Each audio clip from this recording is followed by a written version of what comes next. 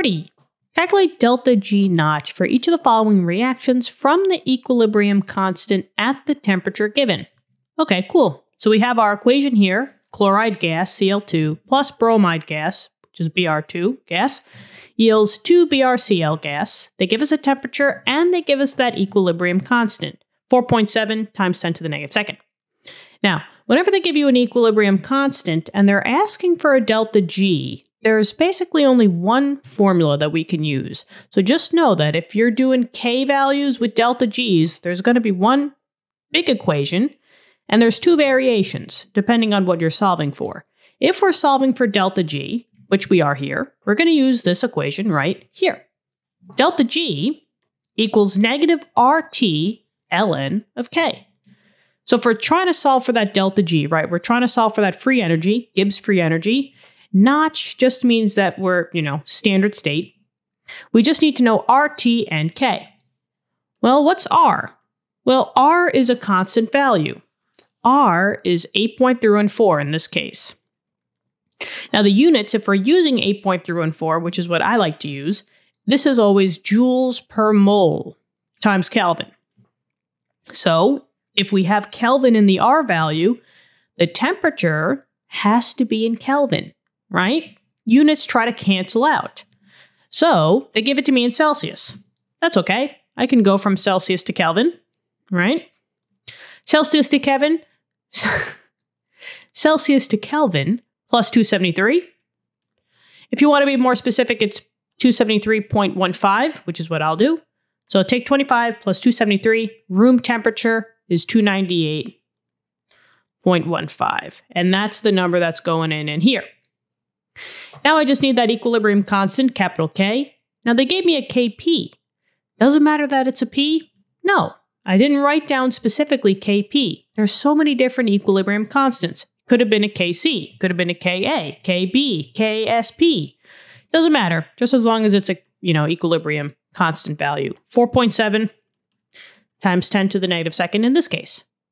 We have all the variables. Let's just plug in and solve. Delta G equals the negative is in the equation. So I'm going to take that 8.314. And then I'm going to times it by the room temp, 298.15. And then I'm going to times it by ln, the natural log of 4.7 times 10 to the negative second. Good thing about using a TI-84, which I love to use, is that I could plug this into the calculator in one shot, and the calculator will understand what functions to do first. So let's plug this in. Negative 8.314 times the 298.15. Now I'm going to say times, find that natural log, which is over here, ln. And now I have 4.7. Now this is in scientific notation, right? What I like to use is the EE button. I don't like to put in times 10 to the because sometimes the calculator won't really understand what you're doing if you're not using parentheses. So I like to use the EE button. That's the second comma button. And this means times 10 to the. So it's 4.7 times 10 to the. Now all I got to do is just put -2. And then enter. Boom, there it goes. 7,579. And joules per mole is the unit because those weren't canceled out. Now, this is a big number.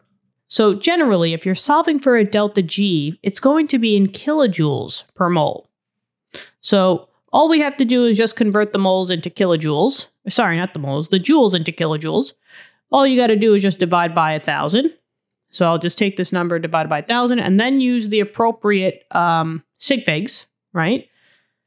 This had a lot of sig figs in it, but this one only had 2. So my answer can only have 2 sig figs. So my delta G for this reaction is 7.6 because the 7 rounds that 5 up to a 6. And now we are good to go. Let's box this off and call it a day. All right. Cool. There's the answer, guys. Really hope this helped. Let me know in the comments. Thank you so much for viewing the video. Subscribe to the channel. Tell your friends, tell your classmates about the school channel. Love helping you guys out in any of your education endeavors. Happy studying. Talk to you soon. Bye-bye.